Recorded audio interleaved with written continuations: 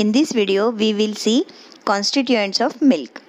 Milk is white nutritious liquid produced by female mammals as food for their young ones. Cow, buffalo, goat and sheep are the main milk producing animals. In some European countries, milk from reindeer is also used.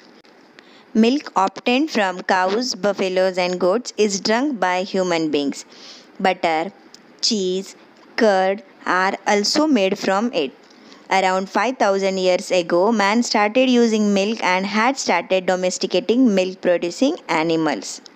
From the very beginning, milk has been known to be the perfect food. It contains all the nutritious elements sugar, proteins, fats, vitamins, minerals, salts, and water needed to our body. Cow's milk contains 87.2% water, 3.7% fats, 3.5% proteins, 4.9% sugar, and many minerals and vitamins.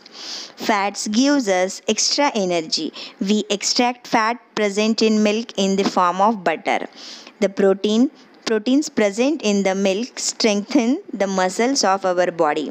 Sugar is easily absorbed by the body and acts as a fuel. Minerals like calcium and phosphorus are useful for our bone formation. Vitamins A, B, C, D, E, K and niacin present in milk reduce the vitamin deficiency of our body.